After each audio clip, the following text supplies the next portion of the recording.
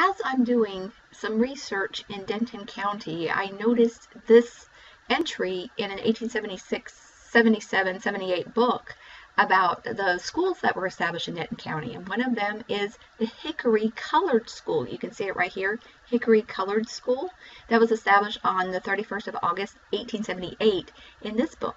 So I decided, let's go find Hickory Colored. So what I do in order to find a map, because that's the best way to find places that you don't know much about, is I go to the portal to Texas history, which is texashistory.unt.edu, and I typed in Denton County. And I typed under maps is what I'm looking for. So I do a search. So this one here between 1870 and 1889 says that there are some bodies of water, roads, railroad tracks, and towns that are marked. So I decide to look that up.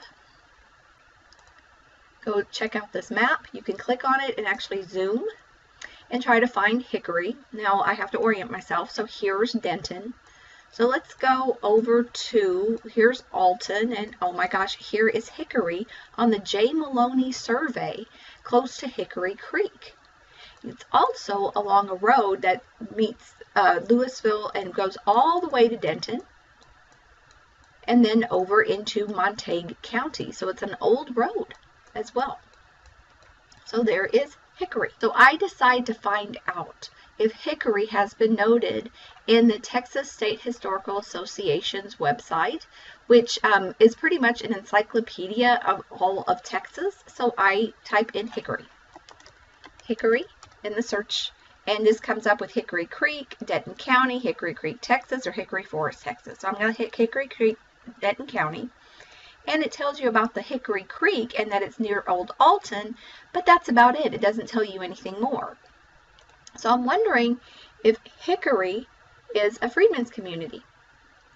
So I decide to find out if it's still around. So I go back to the portal of Texas history, do my search for Denton County, and then I look for maps that are a little bit older to see if it's still around. And I love the soil maps because they are very detailed.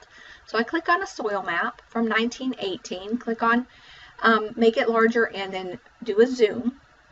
Here's Denton, so let's orient ourselves. Here is Missouri, Kansas, Texas line. You know that it's just that's a little farther east than where it was. So here's Alton, here's Hickory Creek, but there is no longer a Hickory area. There's no longer a little place. I'm believing it might be this area right here that you're seeing with my mouse, but other than that, it is gone.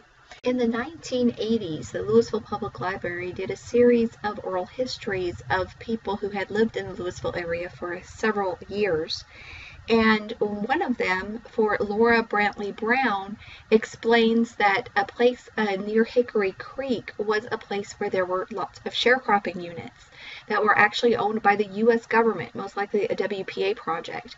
And that's what I'm thinking what happened to the community of Hickory. It says that now it is under Lewisville Lake.